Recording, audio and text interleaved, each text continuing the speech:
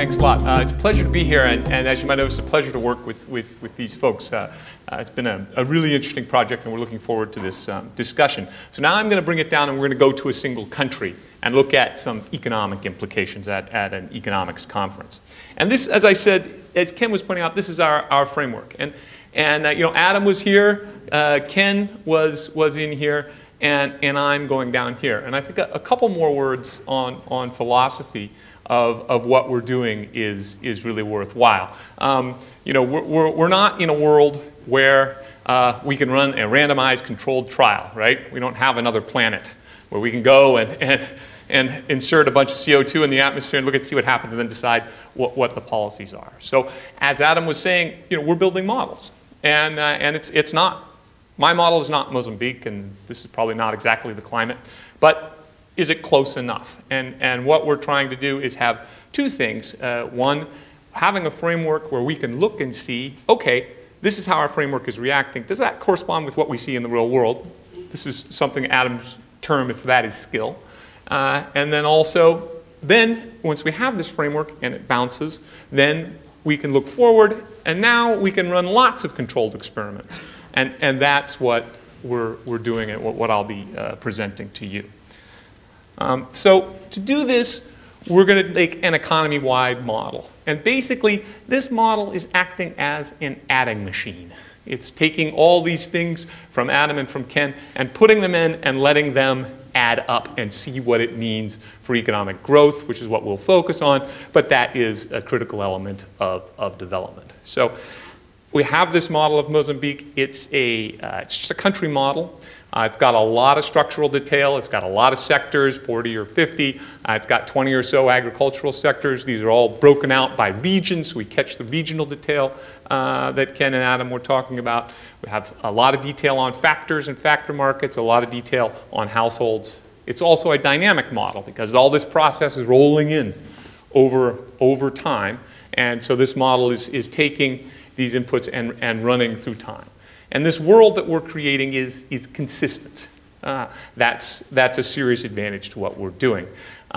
It also has prices and price response. So if it's turning out that a certain crop is having low productivity for a period of time, and its price isn't going up, then farmers are getting poor returns from this crop, and they will exit that crop and start growing other things. So it contains autonomous adaptation inside the model. So that's our final world here. To look at what we're doing, we want to isolate the effects of climate change. So to do that, we're going to build a baseline scenario where there isn't climate change. So we're going to have a baseline where historical climate essentially repeats itself. And what we want from this baseline scenario is something that's reasonable. That kind of trucks forward into the future in a reasonable way. And then we're going to run things forward with alternative climates, and the differences or the ratios of these two will give us an idea and isolate the climate effects and be able to study climate in our little laboratory and try to get some insight from that. So our baseline has labor growing at population growth rates. The economy is going at about 5% per year per annum expansion. We have a slow growth in the land supply. And we do capture this important empirical regularity that the agricultural sector tends to decline in size, relative size, as the economy develops. So the Mozambican agricultural sector is going to go from 22.5% of GDP now to about 10% in 2050. And this is important for impacts because agriculture is an important impact sector. We're also going to take, as Adam mentioned, there's the original global model that's producing the emission scenarios. That model is also producing prices. So we're going to take the prices from that model and apply those such that it's a consistent set of projections. So then we're going to go ahead and take these inputs. We start off with a scenario with historical climate, baseline everything, world prices changing, and then we're going to layer in effects. So first we're going to put in what's the impact on agriculture. So nothing else is getting impacted. It's as if climate change only affects crop yields and irrigation demand. Okay? And then we're going to add, and we're going to have it impact roads. And then we'll go on, we'll have it impact energy. And then we'll go on, and we'll take into account sea level rise. And last, we'll add in the combination of sea level rise and cyclone strike. And what we look at in particular here is the storm surge from cyclones. And this is a major, there's not much evidence, according to our cyclones expert, that intensity and frequency of cyclones will increase in the southern Indian Ocean. But there is very strong evidence that if the sea level is rising by about this much, right, and you have a storm surge of about this much, then without sea level rise, you have this much water. And with sea level rise, you have this much water. And it can make a heck of a lot of difference in terms of what's destroyed and how far it goes, right? And that's a really robust effect, and that's what we're capturing. Okay, so first we're going to start off with implications of unconstrained emissions. And what we're going to do is we're going to begin at the end. So this is kind of the distribution of results for change in, or ratio of gross domestic product, change in total value added in around 2050. And this is no change relative to the baseline. And this is, so these are the average of the percent deviations from the baseline for our various scenarios. And this is, as Adam was saying, the density. So this is kind of the likelihood of the various outcomes. And so what we're seeing is over here, we actually have some chance of a positive outcome. It's possible that climate change rolls in over out to 2050, and the economy in Mozambique is actually bigger than it would have been without climate change. There's favorable things that go on. It's not likely. It's about 7% of the outcomes. The vast majority of the outcomes are sitting in the 0–5% range. So most of the time, climate change is causing a reduction in economic growth by about somewhere in the 0 to 5% range. And then we have a bad tail. And the bad tail extends all the way down to greater than 10% GDP impacts. And so this is very useful information. And I think Ken had the same. I've now stood in front of a number of Southern African policymakers with, one scenario here and a few around here, and sort of said, well, yeah, gee, they're different. And what does it mean? But here we could say, yeah, there's a bad tail, and this tail down here, it's there, but it's not that likely. It's around 3% of the outcomes. So now we're going to go through and see how we came up with this. So the first impact we're going to look at is agriculture. And right now, this is agriculture value added in focus. So we're looking at the reduction in total agricultural GDP, or agricultural output. And we'll notice that it's pretty well behaved. There's very little chance that climate change is going to favor Mozambican agriculture. It just seems unlikely to happen. The mode is about 5% reduction in agricultural output. And then we have some bad outcomes, but very few greater than 10%. Okay? And this is coming out of the crop modeling. And there's a diversity of crop models out there, but this is kind of in the middle of the range of what crop models would normally predict. So this is our first impact. Then going on, and Ken emphasized flooding. And he talked about sort of flood events. And it turns out, as Ken was saying, Mozambique is quite sensitive to flooding. And so what we've done here is gone, and rather than just looking at sort of flood, we've looked at big flood events, looking nationally. And what happens is that in the unconstrained emissions scenario, the likelihood you get an increase in, the likelihood is you're going to get an increase in flood events. And in some scenarios, you're getting quite a lot of big national flooding events. And this, it turns out, is a major driver of things that are going on. And where these flooding events in our model really take a toll is roads. Roads are sitting out there, and when the floods come, and then we've seen it in Mozambique numerous times, there goes the road, and you've got a several $100 million repair bill, and you're government budget is only $1 billion, right? So it's a big deal for these countries. The change in road network length that we're getting across the scenarios, and basically, everything's, except for this little tail, pretty good in the 2020s, but as you go forward, it's principally the flooding that's hitting. There's also intensity of precipitation is causing more minor washouts, and the temperature can have an effect, but the big numbers are in the flooding. And this has big implications for GDP. So if you go and you wash out several $100 million from roads, then you have to go and you've got to spend several $100 million to put them back, and that means you don't have investment capital to do other things. You're not accumulating. You're just sort of trying to keep your same stock. And this accumulation effect will come and get you for growth. So roads it's not a huge effect on average or at the mode, but it's a big variance expander. It's one where we can have scenarios that are pretty favorable to roads. You actually get less washing out, less flooding, you're spending less money, it's okay. But some of the time, you do a lot worse. Now we add energy.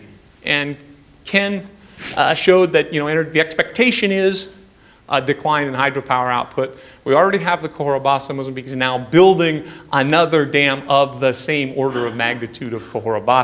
That's in the model. Mozambique will be a very large exporter of electricity. So in the scenarios when it dries, it'll be an issue. It also turns out that, of course, if you're getting more water, you can get more hydropower.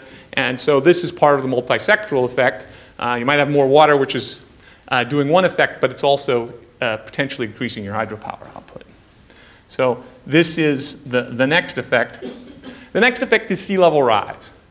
And sea level rise is just a loser, right? I mean, energy can be we can get more hydropower or less hydropower. When we have sea level rise, all that's happening is we're losing agricultural land that's close to the coast. And that's just sort of reducing the factors of production available for the economy, and it just shifts the distribution to the left a little bit. And the same is true of cyclones. So cyclones come, they have a head start with a good 38 centimeters of sea level rise, and they knock out some capital, and you have to put it back, and that has a negative growth effect. So what we're tending to find is that there are kind of two big effects. What's happening to infrastructure, what's being hammered on average, and what's going on with agriculture, energy, sea level rise, and cyclones all together. So these are kind of the two effects at the mean, but it's the roads that's causing the big dispersion and the big tail. All right, so that was unconstrained emissions. Now we're going to go and look at the implications of stabilization policy. And as Adam mentioned, we're going to look at the unconstrained emissions versus level 1 stabilization, which is, if we want to do level 1 stabilization, we'd better get started. Let's put it that way.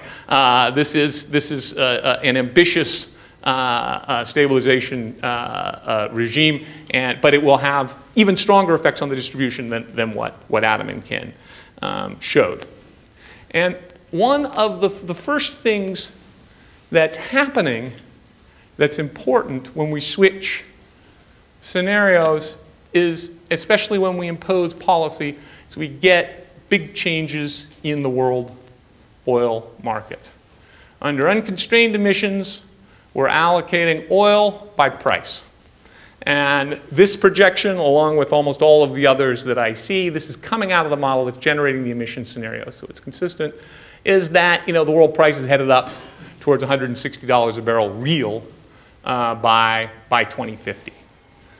If we're substituting policy as the major constraint on oil use, well, then the price doesn't go up by very much. So this is the supply price. It actually goes up a little bit, and then it starts to trend down.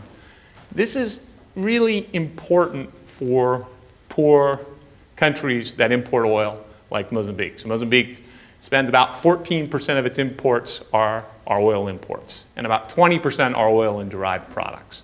And it makes a heck of a big difference if the price is $60 or $65 versus $165. So this is something that we're also including. Agriculture is another one where there's potential. It turns out that in this part of the century, this half of the century, the EPA model is not creating very much difference in ag prices. The EPA model is showing an increase in ag prices, like almost all of the other projections, but it doesn't really differ drastically between the stabilization and the unconstrained emissions scenario. The L1S is a little bit higher, but Mozambique is not a major net importer of ag, and so this is less of a big deal. Okay, so here we go with what are the effects, and this is just one graph of mitigation policy for a country like Mozambique. This is the unconstrained emissions that we went through and discussed. And what's happening here is this red line is the level 1 stabilization with unconstrained emissions prices. In other words, so this is purely the effect of the shrinking of the distributions and of the variance of the distributions of temperature and precipitation, reductions in the flooding events, all of these biophysical impacts are here. And what's happening is that the distribution is shifting to the right. The climate change effects are still on average negative because we have this little negative tail here, but they're a lot closer to zero. We're staying a lot closer to historical norms in terms of temp and precip. And we've gotten rid of this big bad tail. When we go ahead and we add in the prices are favorable to Mozambique. They get a terms of trade gain. They have additional resources for investment.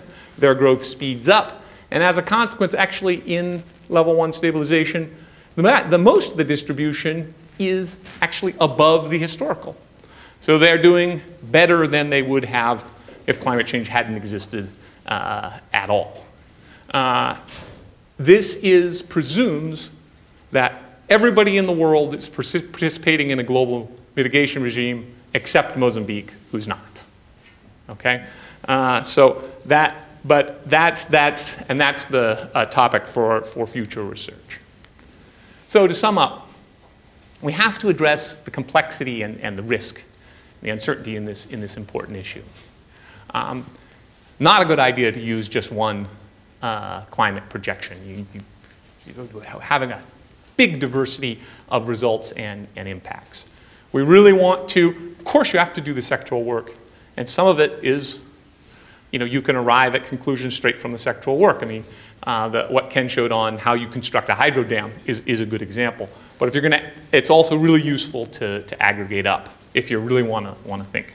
As we found before, if climate change comes and hits assets and infrastructure, that's when we get these long-run growth effects.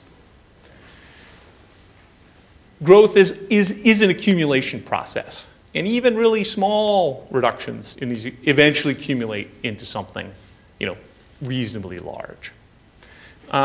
So when we're thinking also, we don't really find very powerful impacts of climate change in 20s, this decade and the next. But when we're thinking about long-term investments that are going to be in place, like the hydropower dam, like a major road where it's going to be, these are things that are relevant to consider climate change. I mean, if you're thinking about building a road and you have an option between building it on a 50-year floodplain or a 75-year floodplain, you might really think about the 75-year floodplain, especially if it's not that much more, even if your engineering standards tell you that 50 years is what you normally do.